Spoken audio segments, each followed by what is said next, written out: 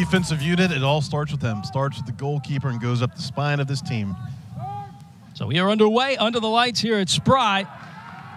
It's the last non-conference regular season matchup between both of these squads. Wake Forest Demon Deacons, the Robert Morris Colonials from the Horizon League. And that table is very tight as well. The Deacons do not want to look ahead to their Friday night match against Notre Dame. So when we talked to Coach Muse today, Cedric, he said this is priority number one, and we're going to come at this one like it's Notre Dame. Well, he expounded on that quite a bit. You know, these midweek games really make your season. You know, a lot of teams, he gave examples, some teams have dropped midweek games and have really hurt their RPI, and this team approaches every game the same way. Really impressed with the approach. They're not going to drop the level. You know, on paper, obviously, a different opponent than we had with Chapel Hill the other night. But they're going to approach this game, try to put it away as early as possible. One person to keep an eye on who's not in attendance, but someone's going to be subbing in for him, is Garrison Tubbs taking the night off. Travis Smith Jr., the freshman, their outstanding recruit, he will get the start. Remember, he stepped in for Prince Impanza earlier this season. Well, he steps in for Garrison Tubbs tonight. Here's Kojima, as Kojima pulled that one back and let it ride. Just went a little too high and over to the right, away from the frame. So Wake Forest already testing the keeper and the early doors of this one.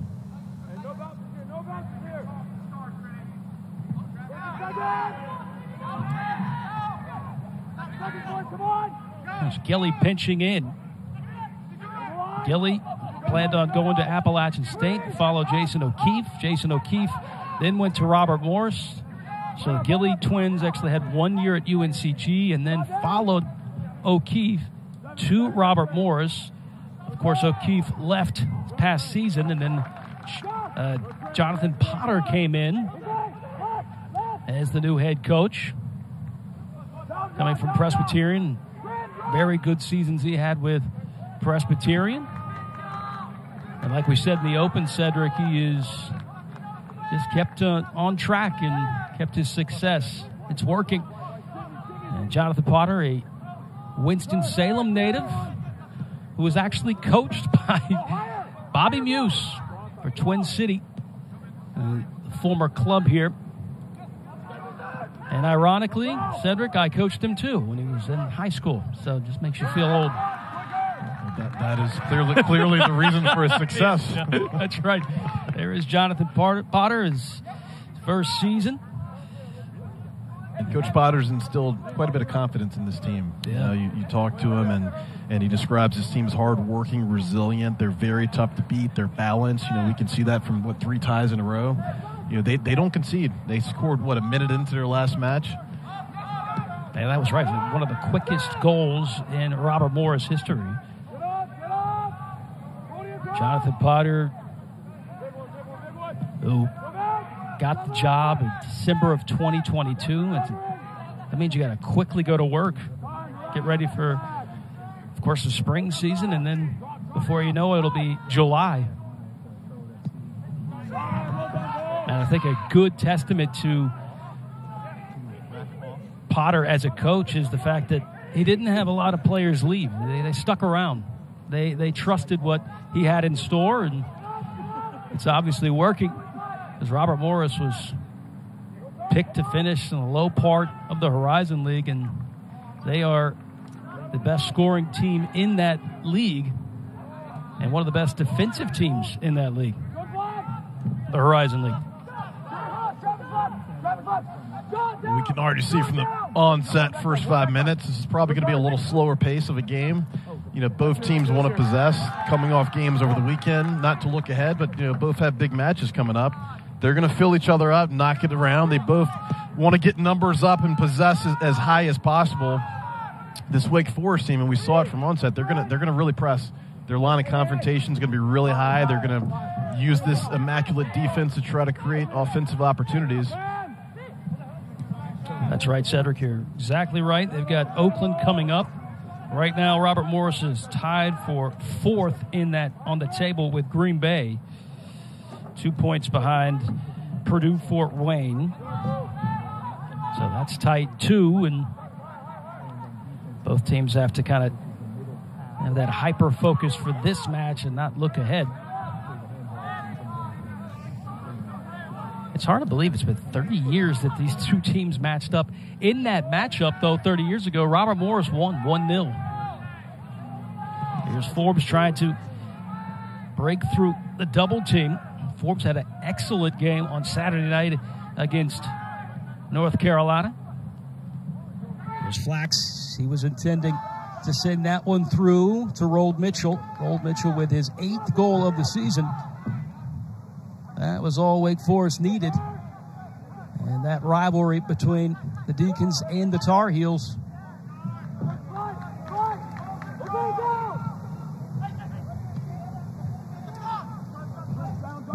Gilly trying to go over the top and try to find Uday. Kosi Uday, 2 of the central forwards for Jonathan Potter.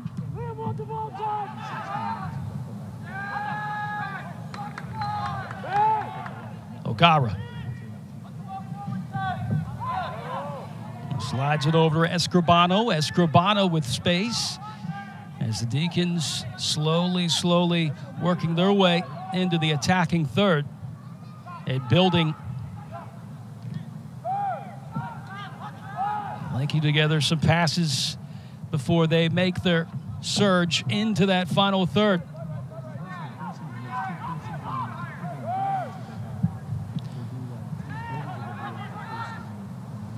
And Panza, good ball played to Forbes. Forbes left foot. This is sent on a one-timer, and what a shot by Kojima that just again went over the bar, but they work on that many times in training, and that is that diagonal ball with a runner coming on, and Kojima just sent it a little too high. And Ty, that's really indicative of that last series of how this team wants to build. They want to really knock it and possess in the middle and get expansive and find a winger, and exactly how they scored the goal on Saturday, that diagonal across the box. Flax high in the air, corner. There's Robert Morris. The Colonials trying to quickly get up the pitch here on that clearance, but Walent, who is hanging back, will once again start building, this time from the center of the pitch.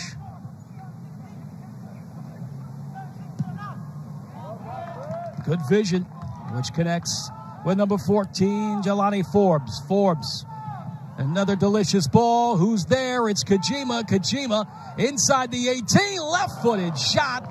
And that one's just maybe 2 feet shy of that far stick.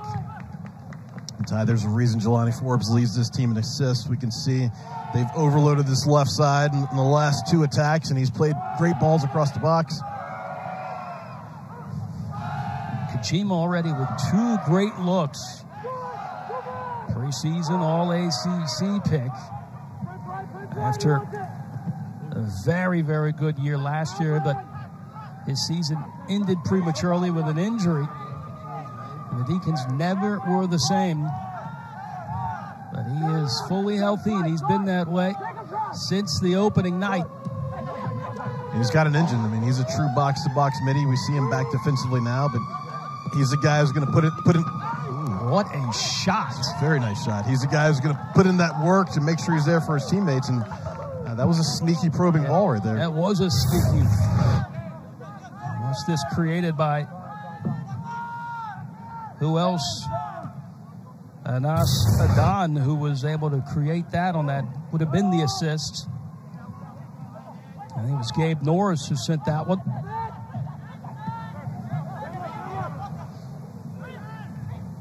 So Robert Morris kind of woke up that defense for Wake Forest, that we're not just going to sit back. We also have some offense, too. That's Kojima. 50-50 ball challenged and won by Prince and Panza. Once again, Wake Forest working on that left channel with Forbes. Forbes connects with Flax. Flax with a shot, and it skips off the pitch, smacked down by the keeper, Gorgani. And it will be another corner for the Demon Deacons. Once again, the corner will be taken by number 18, Cooper Flax. Already 2 corners coming into this match at 75, so 77 to the opponent's 41 corners on the year. Flax curling that one low with the inside of his right foot. There is Flax. Cooper almost came up with a golazo on Saturday night, just missed it. A lot of these shots were on frame. They just couldn't quite get it in the back of the net. They only needed one, and that was Rold Mitchell. But I think anybody could have scored that just because of the service ball by Baba Niang. It was right on a platter. Rold Mitchell with his 8th goal of the year. There's a foul that will give the Colonials a free kick.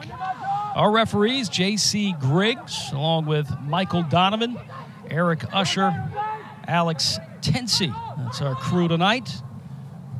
I see a professional foul there from Cooper Flax. Slow down that attack.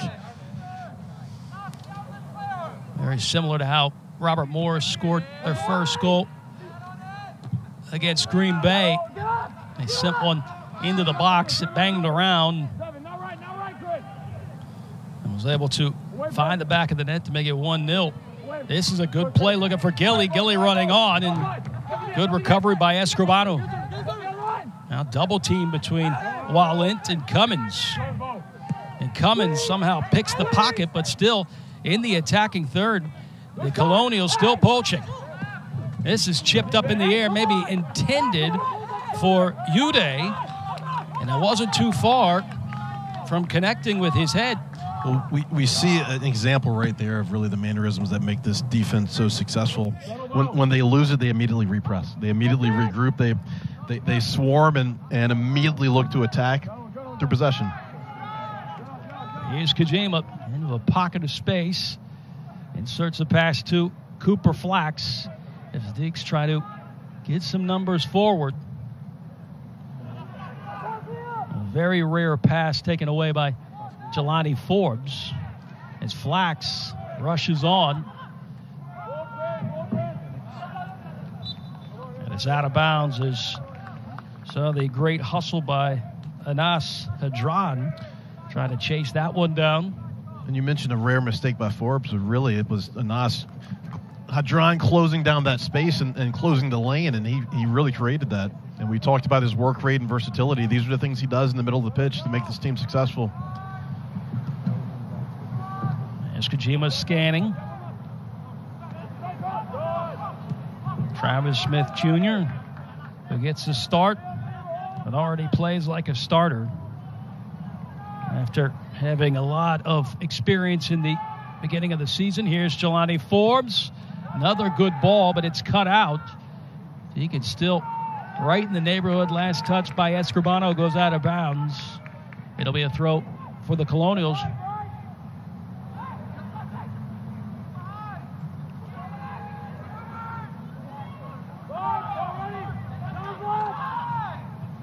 Uday, who comes over from South Carolina as a transfer.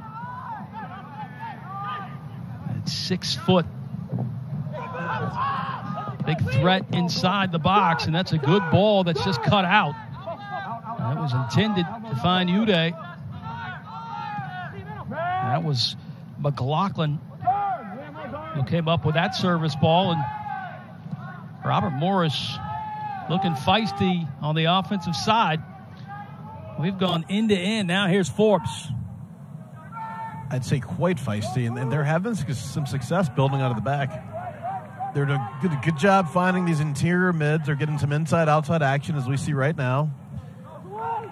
Now, that ball was lumped up probably a little prematurely, but good job winning the second ball there. Uday was ready to pounce on that one, and the foul will bring it back for a free kick.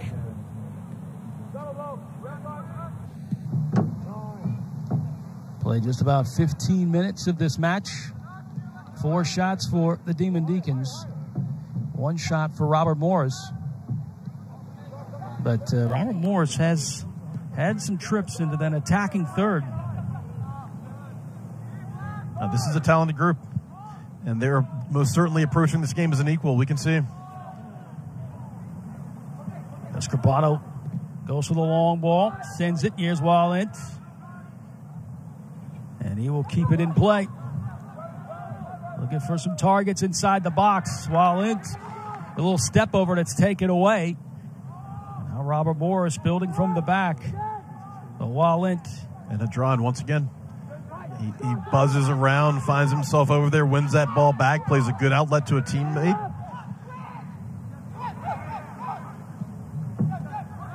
Robert Morris pinching in a little bit and not using the width there as Gilly's moved in, as well as Koa. And what we'll notice in this 4-4-2 with Robert Morris, Wake is such a dangerous counterattack team. Ty, what you just mentioned is the key, is those interior mids and everyone condensing. Travis Smith Jr., a little heavy touch, and it's taken away by McLaughlin. And McLaughlin heads off in that left channel going up against Cummins. Thought about sending it over to Norris.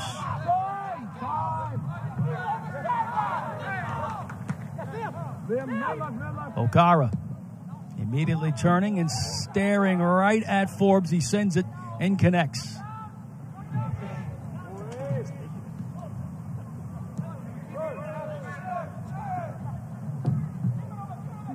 Both squads really filling each other out, but not scared to make some risks.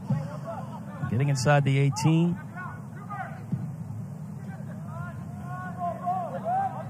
You would think someone the likes of Robert Morris would be a little timid, but they have not been timid at all, Cedric. They have really tried to push the envelope, especially on the offensive side, and then they've been able to get their numbers back defensively. 100% correct. These guys came to play, and again, it starts with Coach Potter. You know, look at that turn. It's a beautiful turn.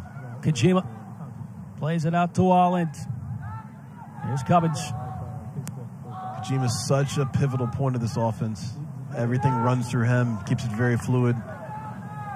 And his stats might not show it, but yes, he does open a lot of passing lanes, as well as number 14, Jelani Forbes. Jelani Forbes is such a weapon with those balls across the box.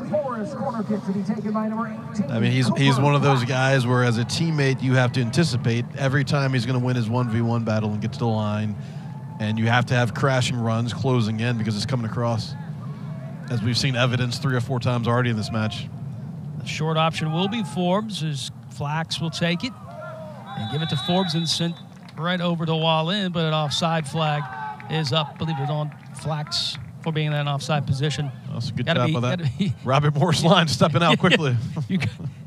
Yeah, that was pretty tight for them to immediately step and draw Flax offside. And that's just great tactical recognition of the moment where you're at on the pitch, especially against a team that's talented. Travis Smith Jr. not shy at all either, getting the start for Garrison Tubbs. Most likely looking at the future on that center back position for Bobby Muse. Good distribution with Kojima to Forbes.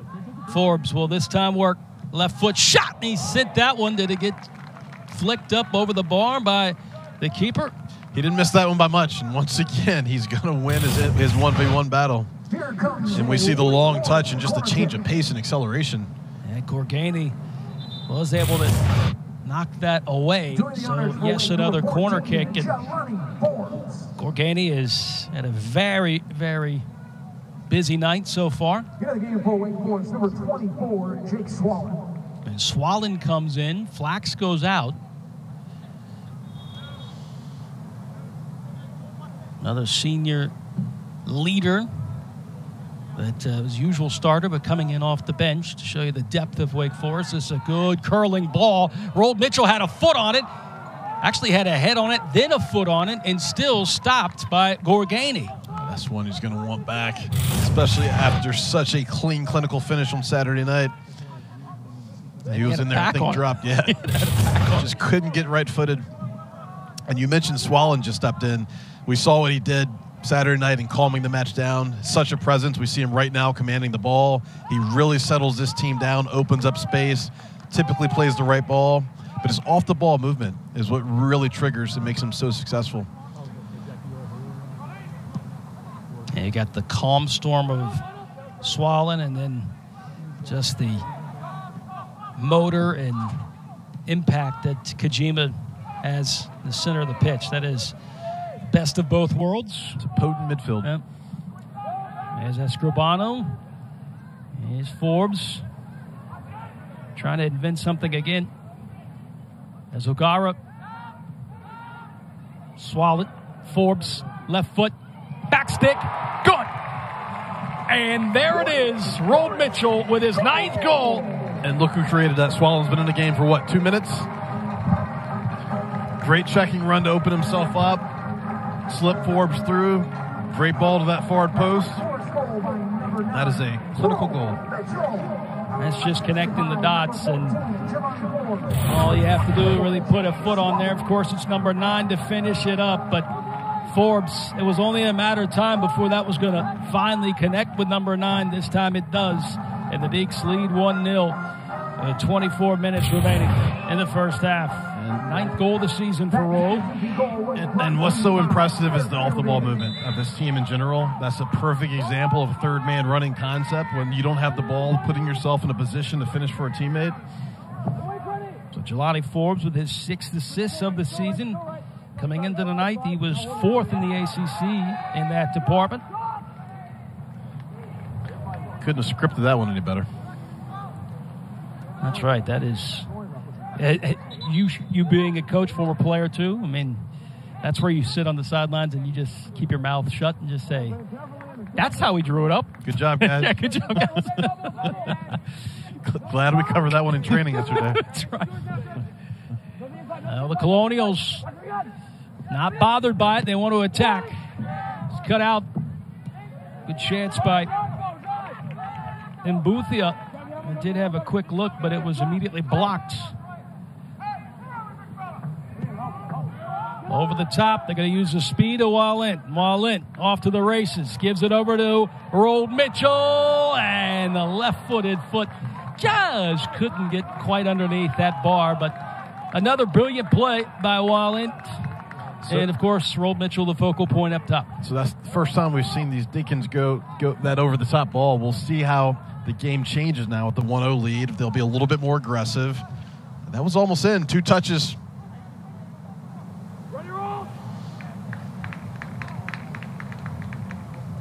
That's where you almost have to look and see, did Coach Buse say 2-touch? See how fast you can get up the pitch.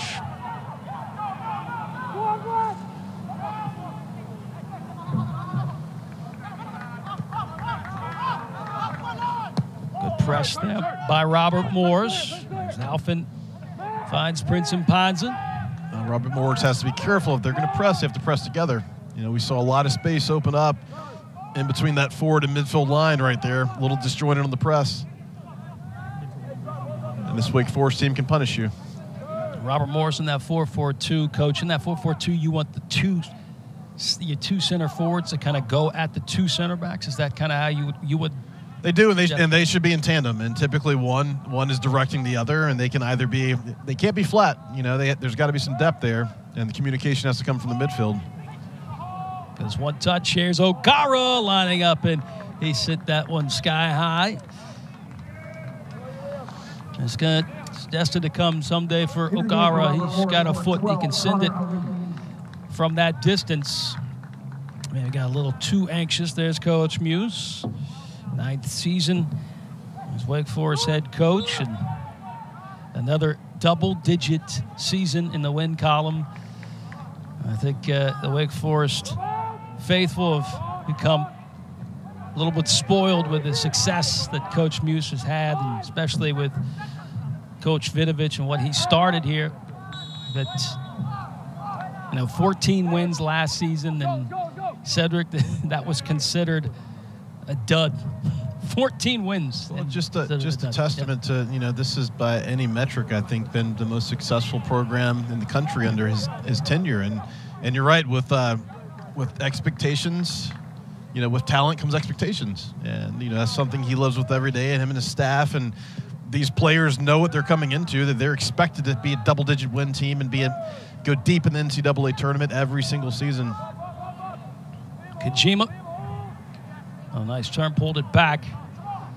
Plays the support with Ogaru, and Ogaru sprays it out to the right. Overlapping run was Cummins, but Swalent will keep it. One touch.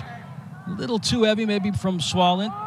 Swalent usually is able to finally put a nice little touch, but Swalent, that one rolled up his foot a little bit. Had the right idea, though. The one touch on there in that corner. Such a cerebral player. And Rold Mitchell, always there. Always has a plan before the ball comes to his feet. A little extra shove on Afawubu. Another professional foul. Stop that attack. Right part of the field. It's from Akragata. Scribato puts himself in that tough corner, and Forbes goes down, and he's able to get that whistle to be blown by the head referee.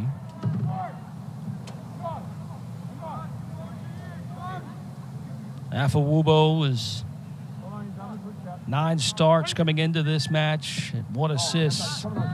Last year had 12 starts, 13 appearances.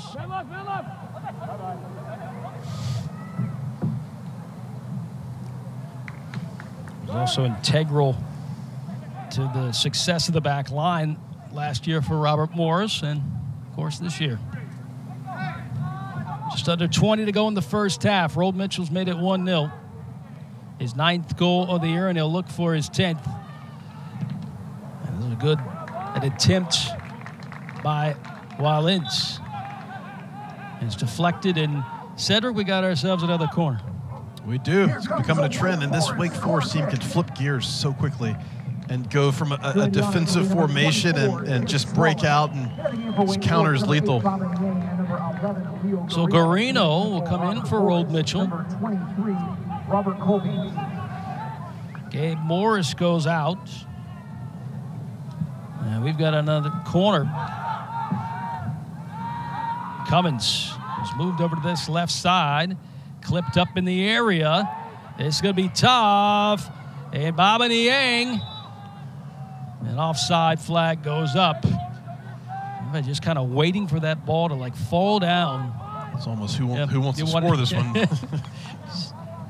Almost like it was hot potato there for a second. Knew it was going to be trouble just by the clearance that was not executed properly by Robert Morris. It kind of flew back inside the box. Here's O'Gara. A little heavy touch there, but skill check in the middle of the pitch. 17.5 remaining in the first half. The Deacons with 10 shots. Robert Morris with 2. The Deacons leading 1-0. Here's Kojima. He was eyeing on Forbes.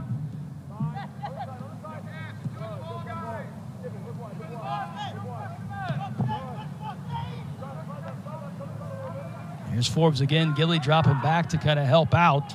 And look who's off and running is Swallen. And Swallen lets that one ride out of bounds. Ball was just a little off target, but if we watched that movement, Forbes did such a good job with a high starting position, played that first ball back, cut into the middle to open up space behind him for Swallen. The game for Robert Morris, number 11, Logan Gilly, number 15, Kyler Miller, and number 22. Chase Oliver will come in for the Demon Deacons. Nolan Hutter comes in for RMU. The game for Wake Forest, number 25. Logan Gilly in, the brother of Chase Gilly. Forbes will get a rest. He's had a busy night, too. I'd be exhausted. How many times that ball has been sent to the left channel and said, all right, Forbes, figure something out, create something. I think I've counted at least 5 times. At least 5 times. And he's done well with pretty much each one. And he didn't look like he was exhausted on the sideline. He's still young and he can run all night. Swallow it. He's got space. He's got an option. Garino Garino dancing inside the 18, waits for his support. His support is Cummins, and Cummins gets tripped up. And guess who? Nasadron again, just getting a toe in. He does all the intangibles.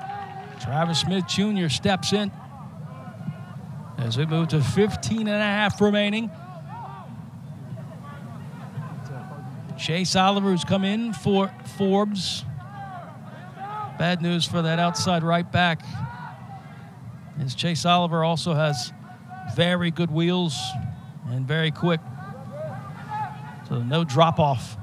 It's Baba Niang. 1-2 from Garino. Niang trying to serve that one in with his right boot. It was blocked, and here comes Robert Morris.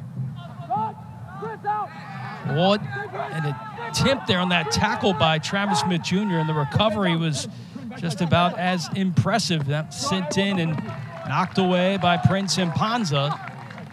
Very, very nervy moments there for that back line, as Gilly, he was right on it, and he was ready to send that one to that far stick. He did have options. He did, but that recovery pace just did not allow those options to come to fruition. Darren Gray, the senior from Hawthorne Woods, Illinois, will take the corner, the first corner for the Colonials. Sends an outswinger. Set up. Very quick release. That was a fantastic idea by Gilly. Well, he's used to scoring goals. I mean, do you know how many goals that kid had in high school? 106 career goals. And his brother, who had more than he did, had 134. So between the two, that's just too many goals, man. Not bad from the Gilly family. Spent 1 year at UNCG.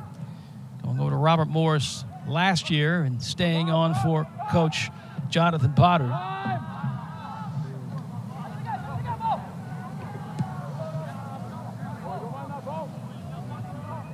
Garino spinning and dancing. But Coach Potter really not scared. I mean, this is a testament to him as a coach and what he does for his program. He must be from Winston-Salem, not scared at all. And even if number 3 beside the name, they're going to go straight at you. As Sears also in. Sears can create a lot of havoc and trying to send that one up for Baba Niang, but it's cleared away. Well, Ty, you mentioned the Gilly brothers, but you've got 3 total North Carolina prospects from this team. So, I mean, this is the homecoming for them. And homecoming, you play like you're at home, right? Perez comes in. Will replace O'Gara.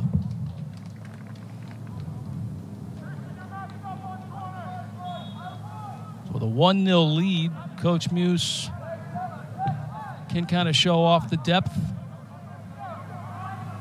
You'll see it's on display that there's not much of a drop-off, at least in my opinion. I could be wrong. I think your eyes work just fine, Ty. Just by going by talent, there's not a drop-off at all. And that's really a core tenet of this program is, next man up. And there, as we both know, there's several guys that have come in, several guys on this bench that could be starters.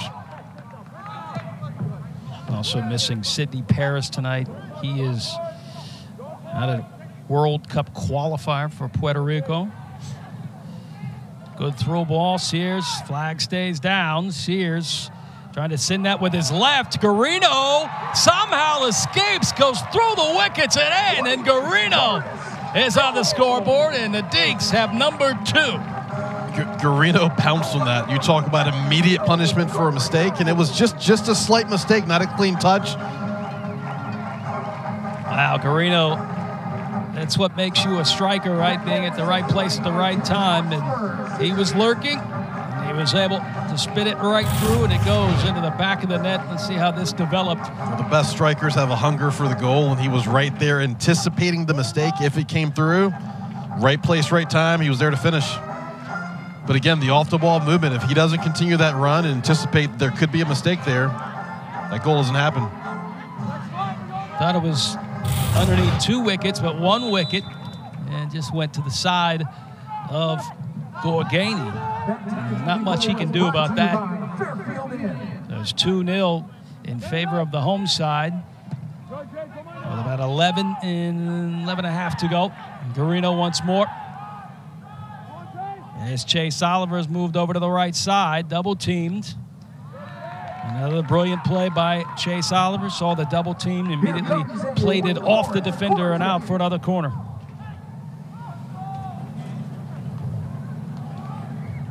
Short option was Swallen in space. Swallen sending it. Swallen. Wow, and that one had a lot of fire behind it, too. It was in the right location. Wake Forest, 101 wins, 16 losses, and 8 ties here at Spry under Coach Muse.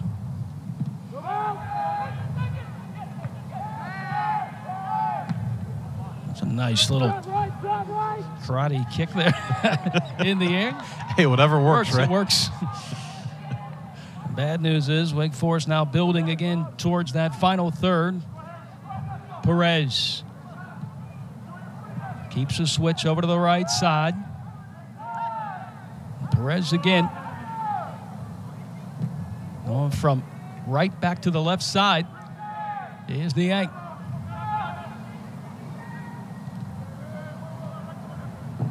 Sears. And the intention of playing Baba Niang. As Travis Smith Jr. plays that safety valve all the way up past that halfway line, and Robert Morris sees it. They want to exploit that, try to use the speed. And Wake Forest quickly to get back. There's Perez. Under 10 minutes to go. Cedric, your thoughts so far in this one? Wake Forest is really knocking it right now, and they've really put their stamp on this game. I mean, one thing that really stands out is you simply cannot make mistakes against this team. They will there's immediate karma. They will immediately punish you and pounce on it. And good teams win the games they're supposed to win. And it's clear that they want to finish this game off. They're not holding back. They're not waiting for Friday. It's go time. They definitely decided to hit go time, hit the green light as soon as the first whistle was sounded.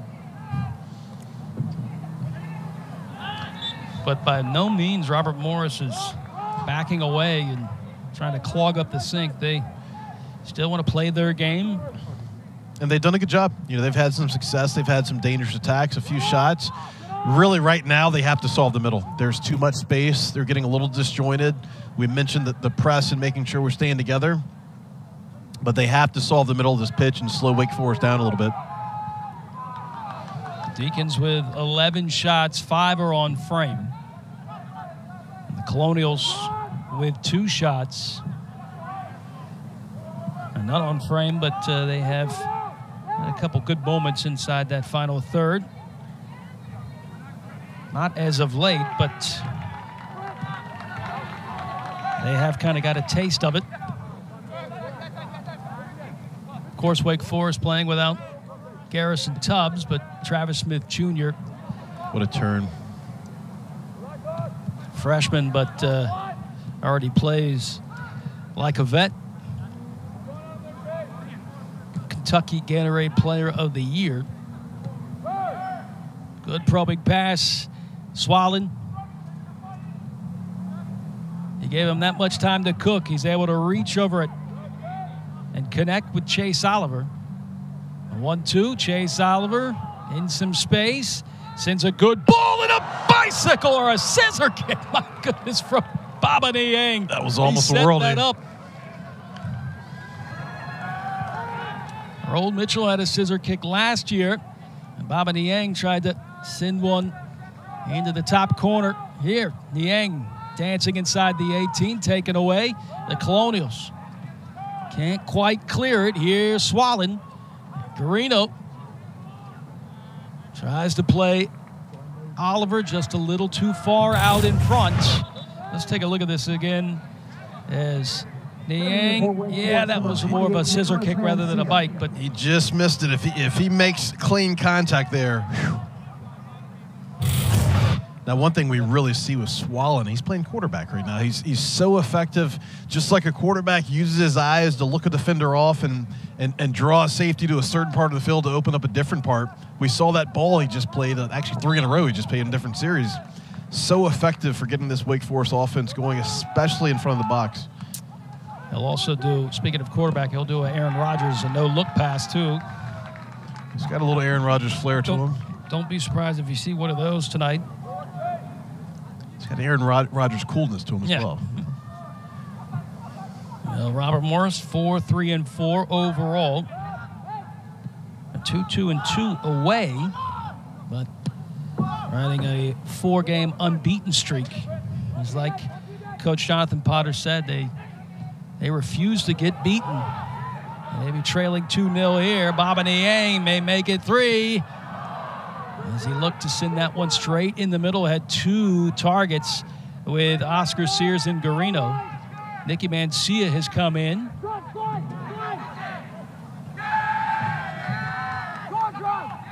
Just incredible work rate from this Wake Forest defense. They work so well for each other. 5.5, under 5.5 to go in the first half. And it's been all Wake Forest.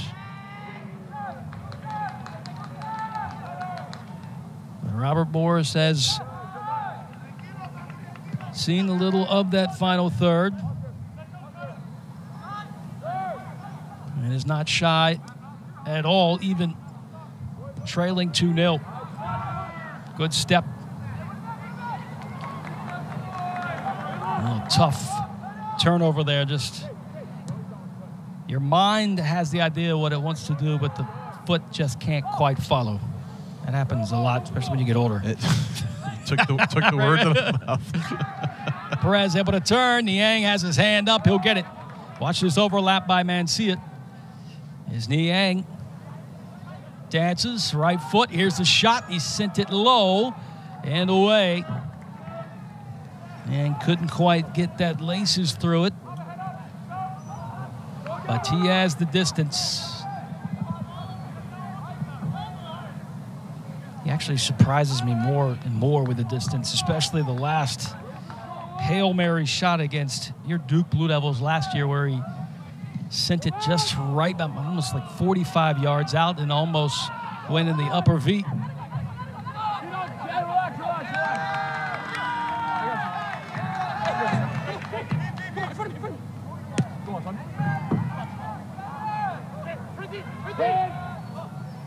Rold Mitchell is relaxing on the bench after he scored his 9th goal. Bobby Muse has gone to his bench to bring out some more weapons and show off his depth. Cummins laying that one across. Tough ball to play, little extra touches, trying to clear it, but Perez gobbles it up. And with 3:20 remaining, the Deacons not laying back. They want that 3rd goal here in the first half. Here's Perez. Niang went through the wickets, this time looking for Sears. And it was read well by Afowobo. And Mancia goes up and over. Good sportsmanship display there by Nolan Hutter, the grad senior from Dayton University. Played 4 years before coming back home to Robert Morris.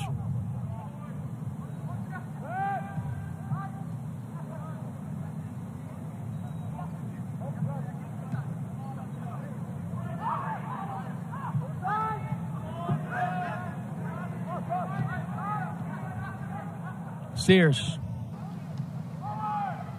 Here's a shot from Perez.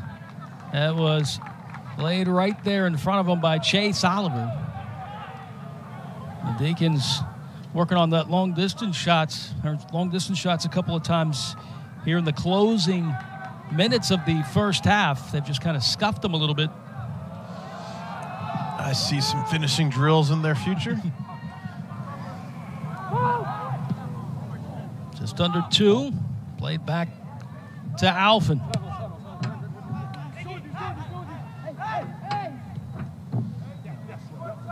Alfin does such a good job on distribution with his feet. Really trusted by this back line. It makes it harder for teams to really press them, because the goal of the press is you want to cut down one of the center backs and send them to one side of the field and try to isolate them.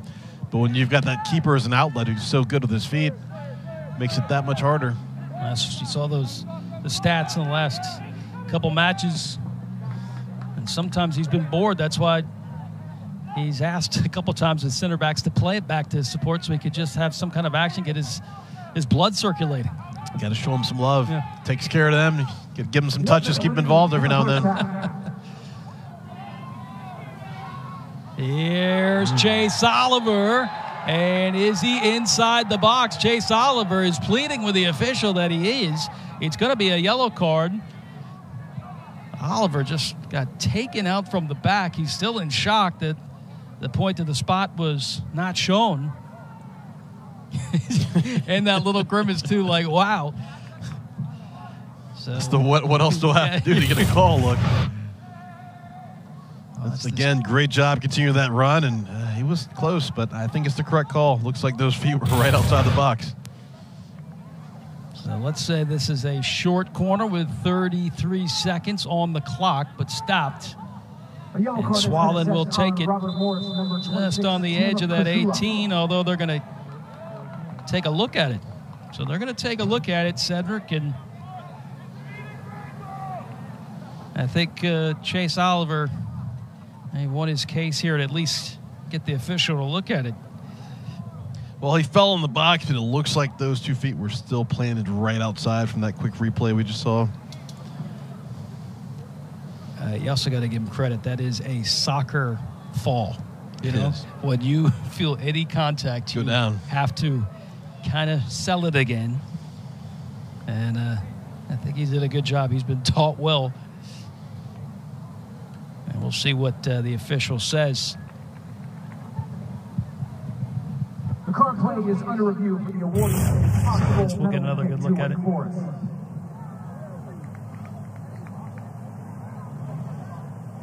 So what do you think, sir? I mean, obviously, I think the call outside stands. the box, yeah,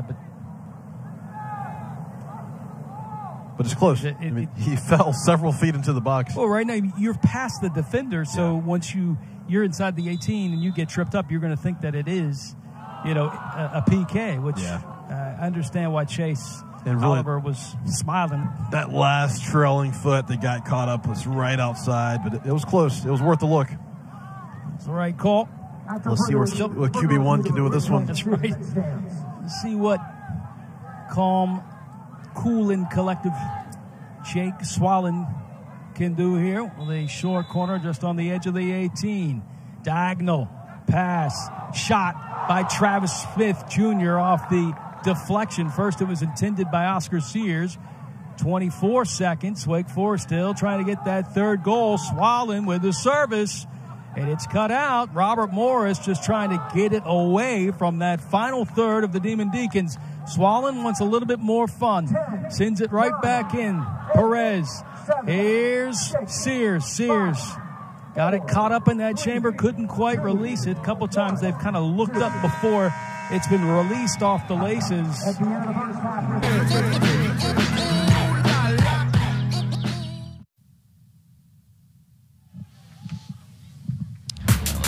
Thing started in the second half. We are underway with the Demon Deacons leading by a 2-spot. Goal by Rold Mitchell and Leo Garino. Welcome back to Surprise Stadium. Deacons already with their 10th win of the season, looking for their 11th victory. They finished last season with 14 wins, but bowed out early in the first round of the NCAA tournament, which still sits in the back of their mind. And Ty, one immediate adjustment I see from Robert Morris. This looks like more of a true 4-3-3 as they're coming out with a little more horsepower up front. Jonathan Potter, a Demon alum from R.J. Reynolds, so he's got a little Demon pride in him. He's not going to sit back. He's going to try to put a little grit in this one.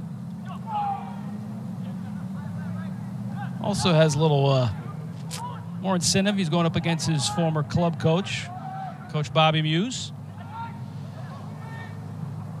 And talking to Jonathan Potter, which is interesting for a kid that I coached for 1 year, but he started coaching youth soccer at 16 years old at a league called the Optimist League, which is a league that I started in here in Winston-Salem. So at 16, he was already coaching kids. So that tells you how much he loved coaching. Also speaks to his leadership capabilities. Yeah, that's got to be tough. Coaching, what, 8-year-olds? Yeah. It's hard for me to get my 7-year-old to listen, but 8-year-olds. Oh, good through ball. That was maybe intended for Cooper Flax to run on.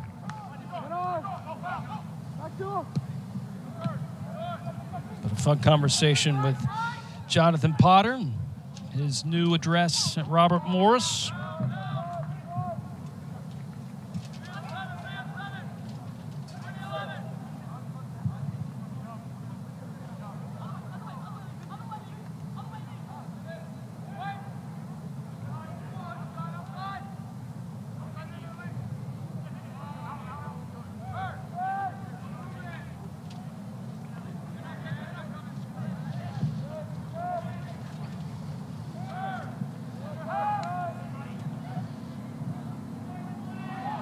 Too far out in front away from O'Gara.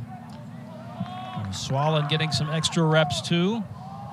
And Robert Morris is throwing extra numbers on this press. They are not going to back down and make it easy.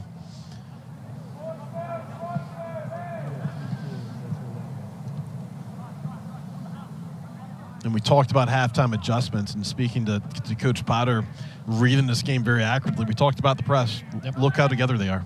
Completely different look than in the first half. And this created some immediate turnovers. Coming out of the locker room here in the second half with some fight.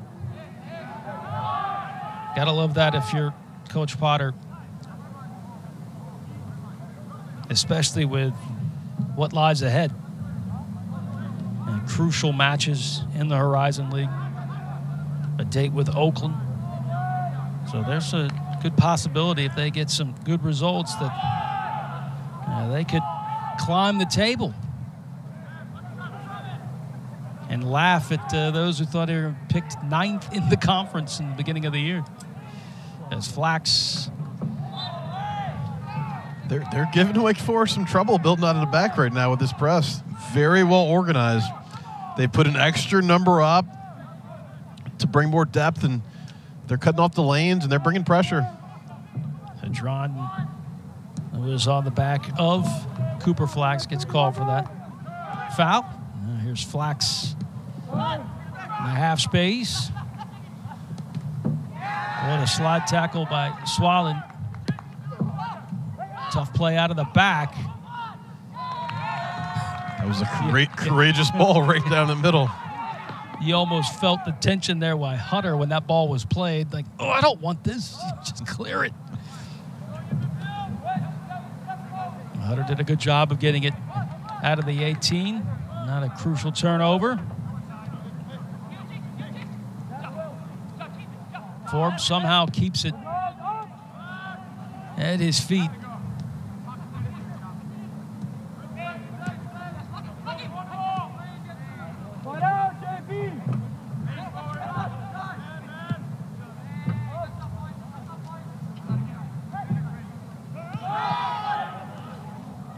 Tough play back is O'Gara did not quite sniff out. The Robert Morris player was right there. McLaughlin read that well. Well read, extremely well, but that you got to be careful. That's a square ball right in the middle, a square no look right in the middle of the pitch.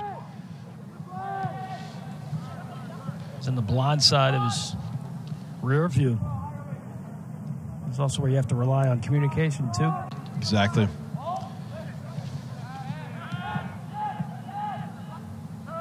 Touch back to Swallen. Swallen looks up. Center of the pitch. He's trying to play Flax, taken away. The Colonials. And that was a drawn, getting another boot in. Breaking up play in the center mid. Gilly, nice one touch back. As the Colonials trying to create and move close to that final third, but have been ushered back. Rotation on this ball.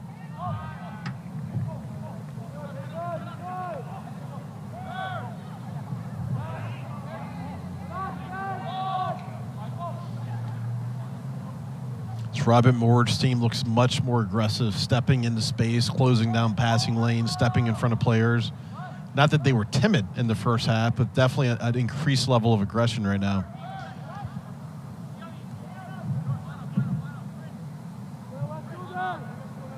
Well, we talked to Coach Muse earlier today, and he said that he wants his team to never settle at all. Always keep fighting, keep having some hunger, and with a 2-0 lead, you can't settle either, even against the Robert Morris team, which I think you pretty much have dominated. And I thought that was a great life lesson of when you're on top, when you have momentum, keep going. Continue to better yourself. Don't, as you said, don't settle. Don't be apathetic. Well, that just goes a lot about Coach Bobby Muse, because I even asked him once. I said, if you won the national title, undefeated, won the national title, would you be happy? And he goes, I don't know.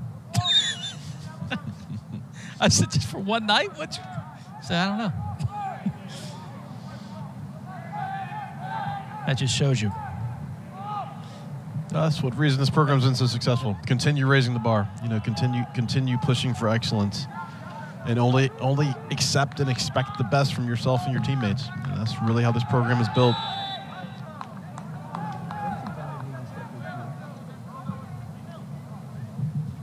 With 14 wins last season, how the league's kind of fizzled at the end. I know, again, we talked about 14 wins. That's huge. A lot of people would,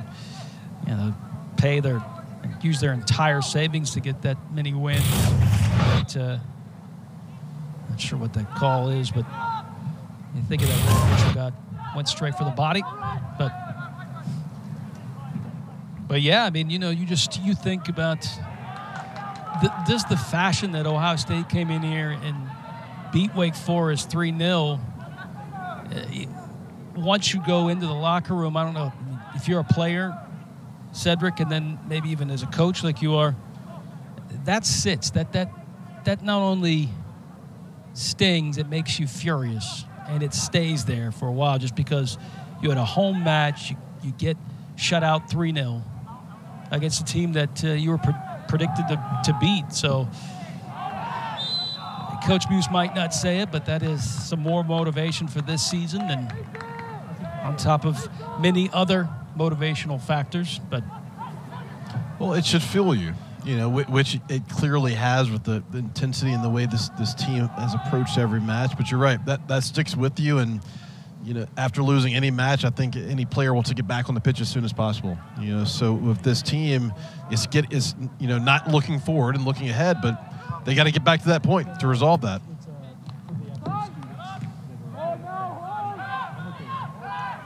Coach Muse has said many times he prefers not to have Thanksgiving with his family. He prefers to be with his team, which means that they're having a run into the tournament.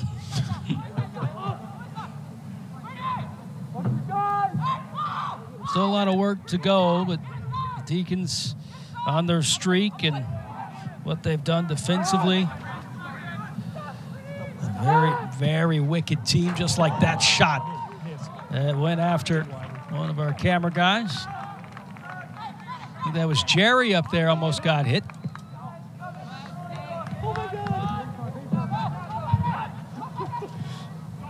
So Jerry Thomas was almost knocked off his perch. Has to stay alive back there, especially when head on a swivel. Wake Forest is firing that direction. Foul called. And it rattled his Forbes. I think he first initially wanted to give it off to somebody on the left, but the pocket was open. Said, all right, let me give it a ride. And we saw this team test from the outside a few times early in the first half. This looks real promising, and it is drilled in the side net, and it's Jelani Forbes an assist, and now a goal. And he spent the entire first half building up to that, beating his man down that left flank. He had a couple of shots, a couple of crosses. That one's just a beautiful 1v1 effort. I'm going to beat my man, and I'm going to put this in the corner of the ball, at the ball goal. Forbes, he's been all over the pitch tonight. He's been known for assists, but he has a knack for finishing too. Don't get that misconstrued as he lines that one up with his left foot, and there is no doubt about it. As the Deacons lead 3-0. Forbes was his third goal of the season in the 57th minute. Go along with 6 assists on the season. Quite the points for Jelani Forbes, but we still got a lot of soccer to go. So much versatility and depth in this Wake Forest team. They can attack you in so many different ways. Forbes, he actually prefers to play in the back. That's his normal position on the outside back, but of course he's a weapon in the outside wing. Enjoy your youth. Yeah. One day you won't be able to slide up and you'll be forced to play in the back. So do it while you can, right? Well, he started his career at Wake Forest on the outside wing. Then he went back to his normal position. I said, which position do you like the most? He said, I like being in the back. I said, man, times have changed. You would play in the back or the front, you say immediately the front. But just how the evolution of the game of soccer, I mean, the outside backs get involved in the attack anyway. They're the cool guys now, you know. Back in the day, us defenders, we started up top and we got relegated to the back. But now it's a different game, to your point. The game has grown so much where, I mean, these guys are so versatile. There's so many guys that they can play different positions, and backs are so much more skillful in general. Well, Swallen trying to put on a Maradona move. Got knocked down to the ground. Gilly got a piece of him. I just think that Forbes just likes that much space to run, going from one end line to the other.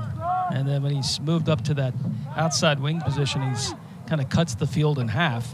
Well, even playing up top, he plays like an inverted winger, where he when he receives it, usually start at a high, wide starting position and just uses his God-given athletic ability to beat his man and get into the box as quickly as possible, or play the good ball across. He's definitely taken from the book of Machop Chol when he was here, just how very calm and at ease and confident he is on the ball, especially running down the touchline. Didn't matter, who they were playing. If Chol got it, it was guaranteed to at least be a service ball or maybe even a shot. And Wake does such a good job finding space behind the overload. I was watching Robert Moore slowly shift over and watching Forbes waiting out there forward. Mitchell was trying to do a little improv, did have some space, and it was taken away. Deacons not hitting the cruise control yet. They lead 3-0. As Swallen has his wand out, but he's called for the foul.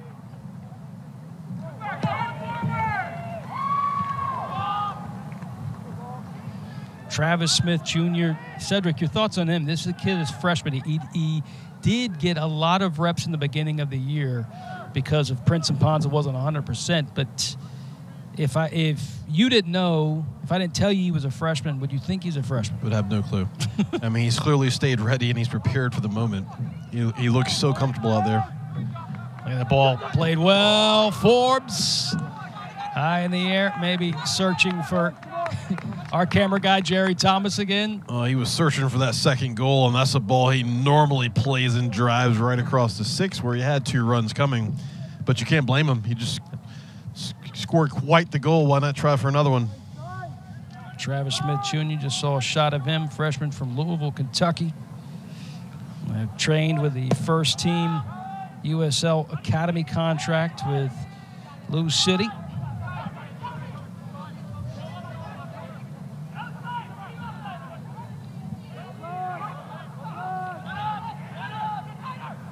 Timothy Way is one of his favorite players of all time. Which I remember his dad. Yes, his uncle, George Way. Yeah. Way. So those stats. You're getting old, Ty. I know, man. I actually, I did get to see Tim Weah's first international cap, which was in Raleigh. So that was a unique moment. First time he came on, knew all about him, and he walked on. Yeah, you talk about a guy with change of pace and ability to get behind the defense and open up a game. Well, he's got Weah as his last name, so he's got something. Certain pedigree and expectation there.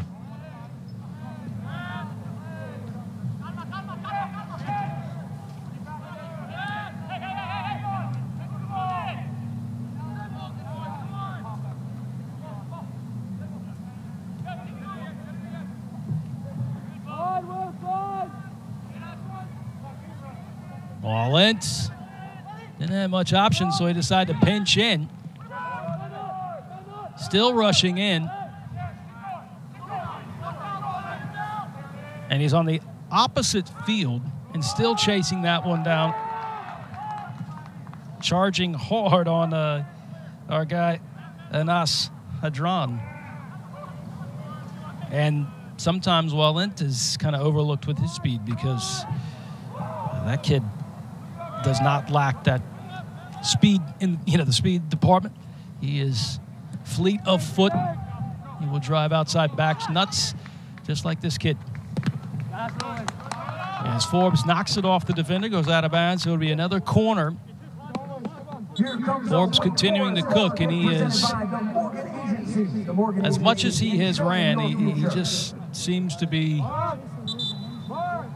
like not at all beat. Always ready to do it again. Always ready for the next run, and he's a constant weapon, and he has to stay ready because they move this ball so quickly, and as soon as they find the outlet on the outside. Well, he'll go out and take a breather. We'll get a chance to see Jeffrey White, another talented freshman from Tampa, Florida. A lot of good things about this kid. Coach Muse really, really likes his work ethic. I mean, he wants to learn everything and anything he can. Curler by Cooper Flax.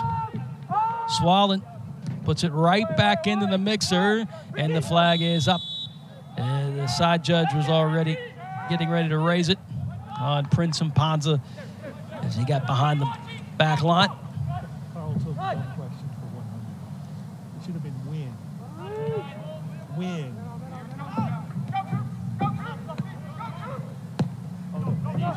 Press still not easing up.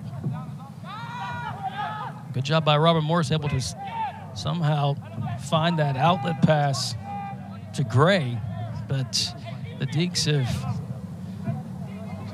have really made that back line work tonight. UA.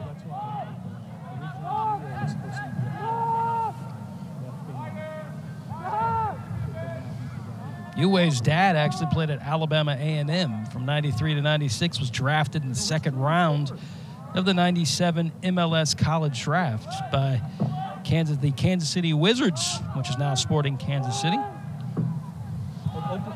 They were the first Wizards. Had the best jerseys in the game for a while. Good long ball. Here's Jeffrey White into space, right foot, and there it is. What a goal, Ty. What Jeffrey a goal. White. You talk about finding the space behind the overload.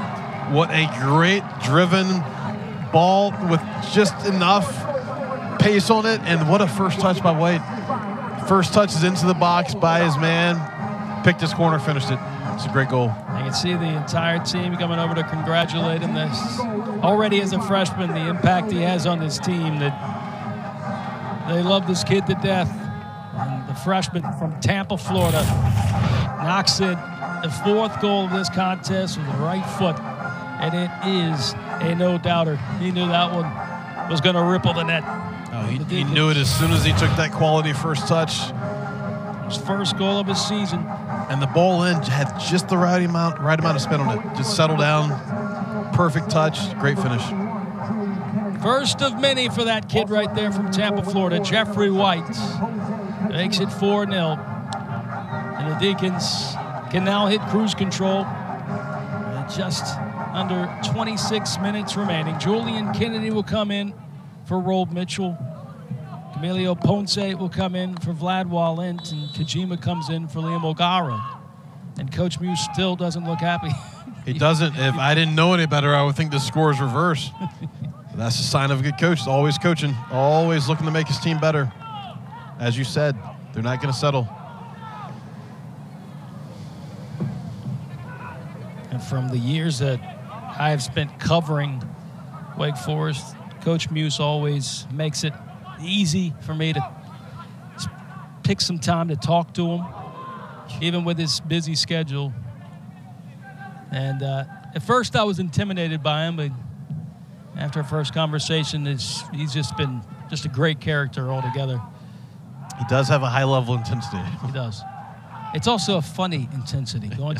I highly recommend you go to some of their training times, because it is hilarious, and it's also it is a roller coaster of emotions. I'll tell you that. You'll feel really tense, and then you'll start laughing, and then you're like, I don't know what to do next. but he's my type of coach. Definitely have to keep your head on the swivel. Here's a long throw by Robert Morris. Still working on their offense to at least try something, and a deflection off of Cummins' foot goes into the net and gets past Trace Alphen. That goal, that shot by Kai McLaughlin, will give a little bit of life to Robert Morris, and something that many teams have not been able to accomplish, Cedric, is scoring a goal against this defense. And it was a fortuitous bounce for Robert Morris, but still got past Trace Alphen. Oh, this is a shame for Alphen. He's played so well that he gives it up right before. But you need a little luck to score against these guys. Just an unfortunate deflection. Not much you can do about that. You got to give credit to Trace. Excuse me, to Bo Cummins. He immediately put his hand up. Yeah, my bad. Well, as opposed to blame somebody else. Culture of accountability. Yep. Immediately recognize it, take credit, and move on. Let's get better. That is a good quality to have. Sometimes it's been overlooked. There is Jake Swallen. Wants to get back that lead, and he does. Sends it up QB1 to Julian Kennedy. QB1. QB1. And there's another goal for the Demon Deacons. It's 5-1. That 4-goal cushion is back within seconds. They say the most dangerous period after a goal is scored is the immediate 5 minutes. It didn't take 5 minutes. A minute later, right back. This counterattack is so lethal, Ty. QB1. One heck of a wide receiver is Julian Kennedy. All he had to do, left foot, one touch, and bang it in. And Swallow QB1 took the contact there, too.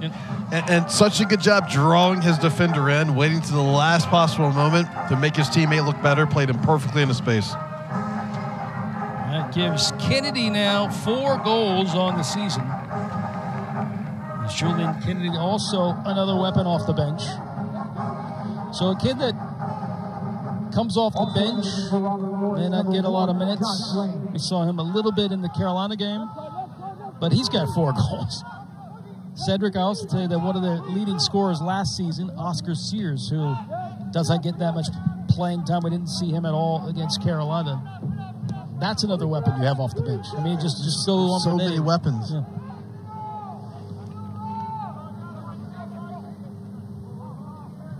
.23.5 remaining.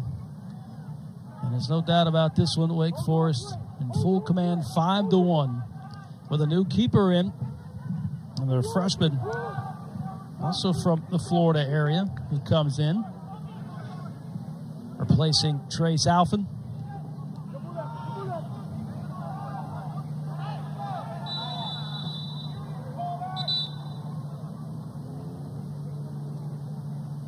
And a stoppage of play, a little chat with our guy, that's Anasadron, and Kojima, who is down a little paint.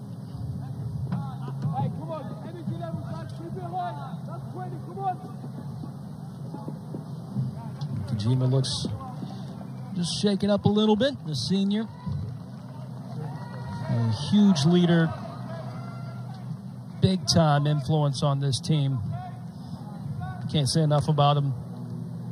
He really just, this is the first time I saw this kid play a scrimmage. He was playing outside back position, and the kid was motoring inline to inline, and it was like Forbes. I mean, just at 1,000 miles an hour and did not look tired at all. And I was like, wow, who is this kid? And he can play anywhere. He's a Swiss Army knife. Yeah, he's the picture and definition of versatility. He does so much. We mentioned in the first half, he's box to box. But he can kickstart the offense, but also makes him whole defensively. He's typically the first guy back in the middle if they lose it. Such an important, pivotal piece of this team. So new keeper for Wake Forest is Devin Armstrong, the redshirt freshman from Palm Harbor, Florida. So he replaces Alphen. Nice flick on and a good turn by Uwe. Uwe still with it and being wrestled is Dubroff. And somehow that ball is still hanging around close to the penalty mark. And now Wake Forest will come out with it and try to work their numbers down. Ponce. That ball just stayed there, didn't it? Yeah, it did. It's like trying to find a mouse in your house. You just keep looking and looking and looking. Just looking down. Battle of will. Good analogy there. Yeah, I like that one. Yeah. Tell that to our producer. Mouse in the house. Mouse in the house. Escribano into space. Escribano will take it. Here's Kennedy.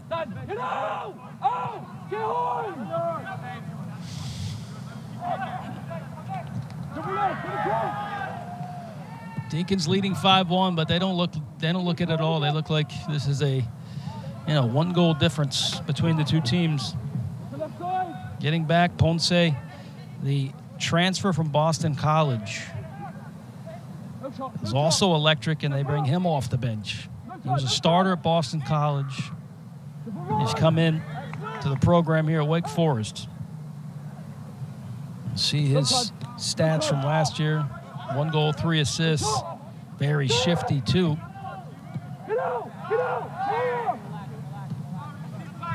So the rich gets richer by bringing in Ponce, and he's fighting for minutes to get on the pitch. There's Bo Cummins. Left foot shot. He lifted it just a little high, still aiming for our buddy Jerry Thomas. He is not safe up there. Bo Cummins, kind of a fadeaway shot that he sent that one high and off to the left. Perez re-enters, and Swallen goes out. That's the type of leader you want. Look how dirty his jersey is. QB1's done his job tonight. That's how I want my center midfielder to look like after a match, even a midweek non-conference matchup. Just how he recovered from his injury. He missed all of last season. I mean, he scraps to the end. As Coach Jonathan Potter looking on. Winston-Salem native. Back at home. Or his former home. And there's Jeffrey White surging ahead. And he gets knocked out. If he doesn't get fouled, I think he's running through the entire team to goal. His change of pace is just unreal. There's a card given to Gabe Norris. And Norris with 4 goals on the season for him. He's one of the leading scorers for Robert Morris. And he's a big physical presence. Coach Potter really talked about the role he plays in the midfield and matching up with your other players' most physical midi typically and shutting it down. Now, last year he played more of a defensive role sitting back, and this year he's played up a little bit. It's paid off because he's been able to knock in 4 goals against Purdue, Fort Worth, St. Bonaventure, Bucknell, and VMI. He was a kid that thought about leaving too until he talked to Jonathan Potter, and he said, I really like his vision of the program, where he wants to direct it. And again, this is Horizon League preseason, they didn't think much of Robert Morris. They said 9th. And they're right in the hunt to possibly get number 1 on the table. And I know they're not going to come away tonight with a W, but what I've seen from this team, the resilience, and what he said, what Coach Potter said, was they refuse to lose. I mean, that is right on display here, even with Robert Morris trailing 5-1. This is a good team. There's a lot of talent. They play the right way. They work for each other. Very talented team. They just happen to come up against the buzzsaw in Wake Forest tonight. I always think it's amazing by first-year head coaches and what they can do on their first year because of just the task they have in front of them. Cedric, you're going in and you're taking on a group that you never seen before. You might know some of the players, and then you're trying to sell your goods to them to stay, right? Especially with the transfer portal era, and you have to sell it, and then you also have to instill your type of program, and then not to mention you came in December. So it's like, go. You do. Yeah, it's a daunting task, and as you mentioned with the transfer portal in this new age where you have to keep guys engaged and guys are constantly looking for greener pastures in certain scenarios, that's a tough job to come in at that stage in the recruiting cycle. And, hats off to him for galvanizing this group, bringing in a few transfers, keeping them together. And as you mentioned, they've overachieved thus far and still have quite a bit of the season left. Overachieved by other standards, not by theirs. I think they always knew they would be right where they are right now. The future is bright for Robert Morris. Jeffrey White trying to come up with a brace. Here is Julian Kennedy, and a quick release that just went left of that post. It's 5-1. We're just under 16 minutes to go. This is how we got here. And it starts with Forbes outside, playing the ball across the box, which she does, punishing for mistakes. Again, Forbes in that wing, and then White with the amazing touch, slotted it in. Bit of kick save that Bo Cummins was not expecting, and right within seconds, Swallen says, "I got you, man. I got you. Let's go get it back. Let's get it back." And 66th minute, wasn't even a minute. 67th minute, Julian Kennedy gives the Deeks that 4-goal cushion again.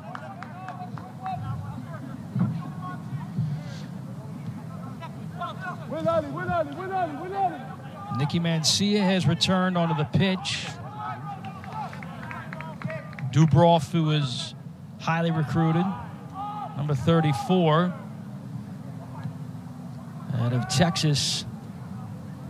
A chance to see him, and there's Gilly going up against Mancia. And Dubroff just trying to clear it.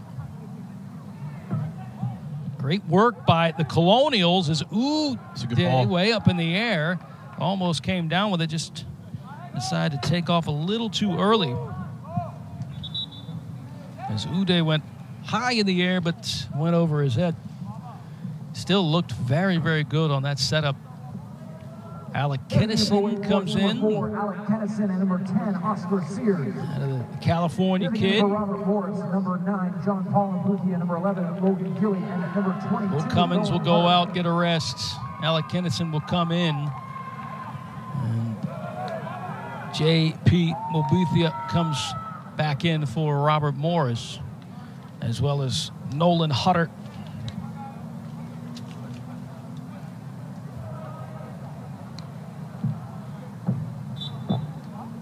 Robert Morris first in goals scored in the Horizon League, second in goals allowed.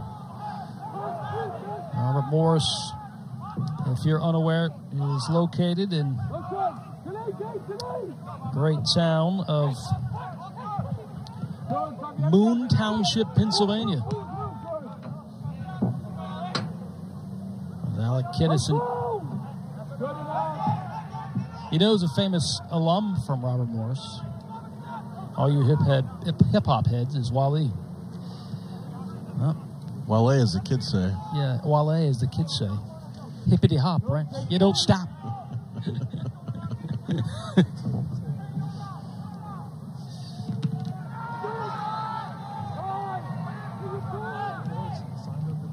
I did not know that one. Yeah, I did not know. I didn't either. I looked it up. I was like, wow. I didn't know he was.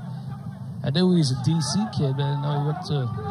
It's a great Robert trivia Morris. question. Big Washington sports fan. So you know he's got a lot of character. Kennedy tried to split the double team. They'll go down, and the official will bring it back for a free kick for the Demon Deacons. And sandwiched between two defenders, and the yellow card will come out for Afawubo. And Afawubo does not quite agree, and we might have a case here. This is just between two, and we got help. That's why he got elbowed. Yeah, I think he took the brunt of that one.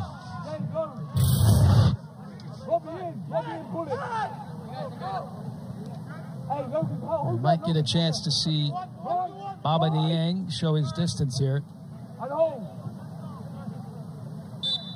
And you won't. It'll be Oscar Sears. Ponce. Kinnison calling for it. Flag stays down. Kinnison thought about penetrating into that 18. Played it back. Here's Ponce again. Under 11 and a half, and the Deacons. No intentions of slowing this attack down.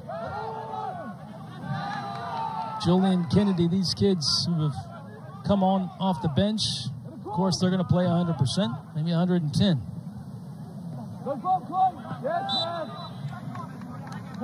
As Mancia.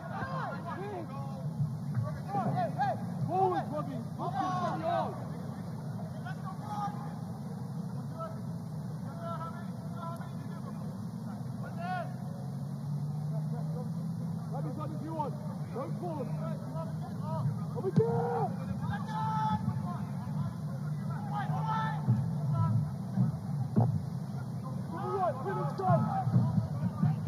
22 shots, Cedric, for Wake Forest, 9 on frame. And of course, 5 in the back of the net.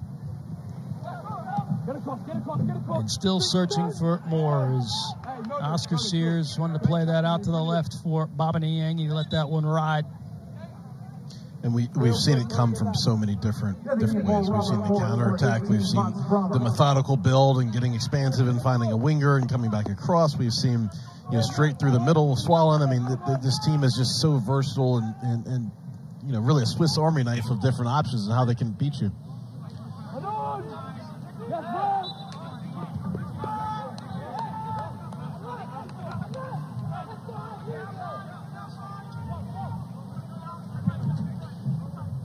Well, don't forget, of course, Coach Muse and the Demon Deacons didn't want to overlook Robert Morris, but now with the 5-1 lead, you can start thinking about Friday night, and that's going to be a huge matchup.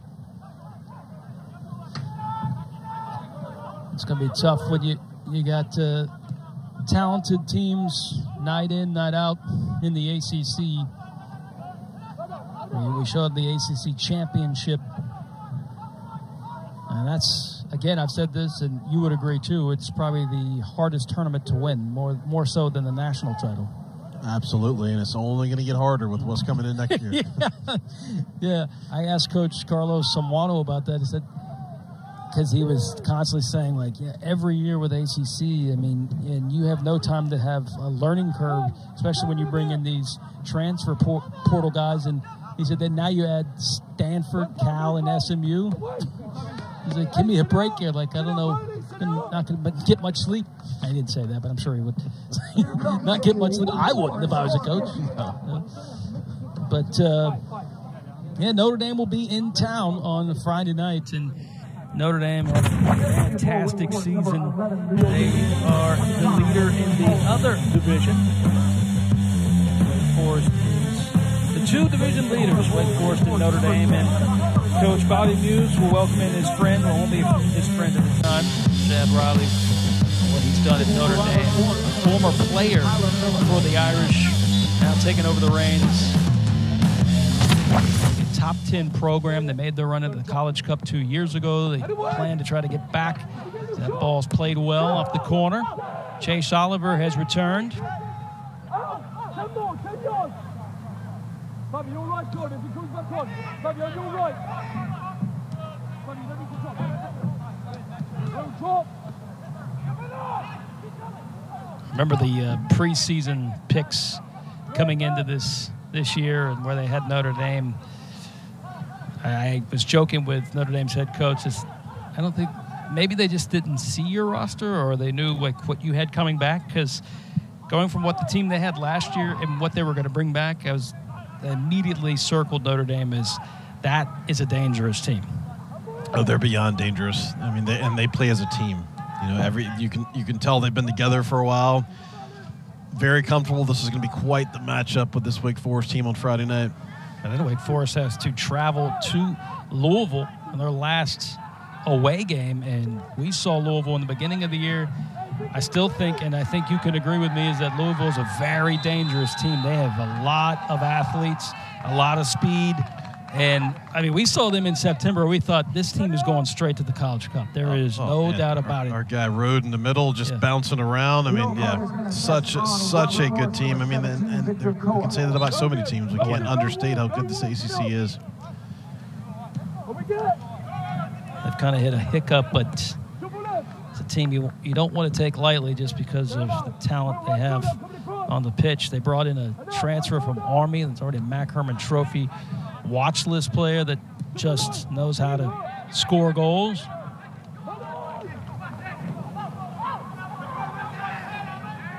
A turnover. Here's Gilly.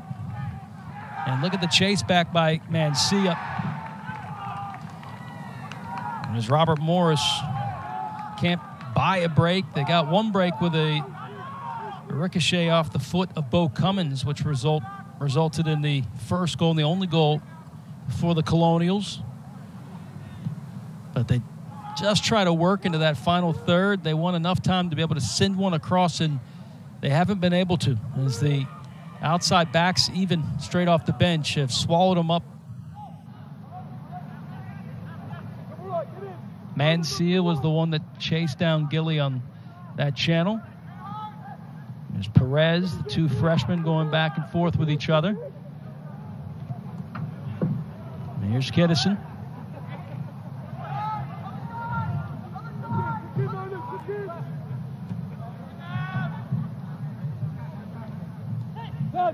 Outside. We've hit almost 5 minutes remaining in this one.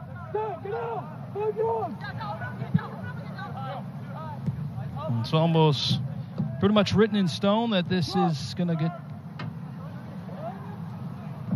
send Wake Forest into the win column again. I'd say this one's baked, but it's important how they finish this game, because now is preparation for Friday, and how you finish is how you start. So they're definitely going to, we know Coach Bobby Moose's team is going to play for 90 minutes, and they're not going to let up. They don't want to concede anything else.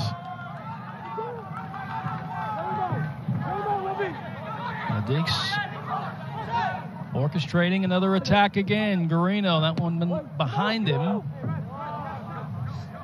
Come on, Big. Come on, Big. Here's a shot, and right into the hands. Immediately snatched up to stop any chance from making it 6-1. Well done by our crew tonight. Our camera operators, my guy Carl Russell, Dave Fields of Dreams, Adam Ryan, Jerry Thomas, who's over there at the Crow's Nest. Has gotten tested over there a couple times. Kyle Ritchie on audio, Daniel Rainwater, replay Blake Woodard, our graphics Peyton Hughes, our bug Everett Hutto, director Drew DeMarc Antonio, and of course our producer Jay Christie. Drew DeMarc Antonio excited about his fills, so he's been in a good mood. It's always good when he's in my ear and he's in a good mood. Of course, we got to go with our engineers, Wes Heileman and Hunter Grubbs, and of course our executive producer James Overstreet.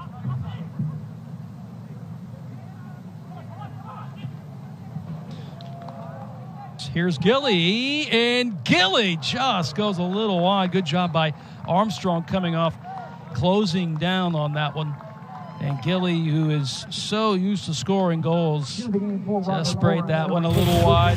Gilly did not miss that one by much. A good job getting himself open into space. A great through ball, and he picked his corner, just missed it.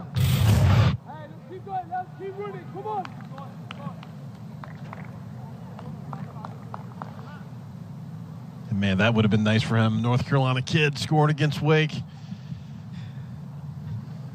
Yeah, he's wasn't that far off.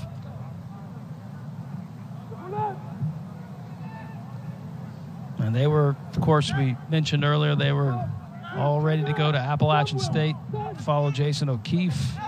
And then Appalachian State, unfortunately, their program dissolved, which I hope that they can get that one back up there in the mountains in Boone. So going from UNCG, so you think you're going to Appalachian State, you end up going to UNCG for 1 year and then go up to Pennsylvania, Robert Morris. Quite the journey. But really the flexibility that transfer portal gives these young men to be able to end up in the right spot, that, you know, both from an educational standpoint, but also to continue their careers. Kennedy will not give up at all. Even with the clock ticking a minute and some change. Don't tell Julian Kennedy that. He looks like he's ready for another 90. Yeah, he does. See if Robert Morris can come up with a consolation goal. Another one, but he's offside. An offside flag goes up. And so that will stomp out that attack.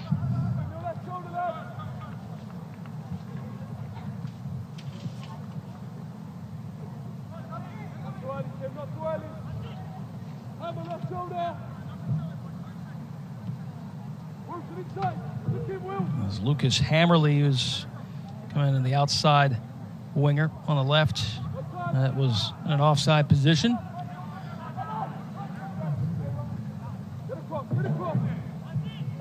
And the finishing touches of this match for the Demon Deacons. Just 10 seconds remaining where it becomes official. 5, 4, 3, 2, 1, 0. And that's it. That's the sound of the horn. 11-1-3 for the Demon Deacons on the year. They extend their current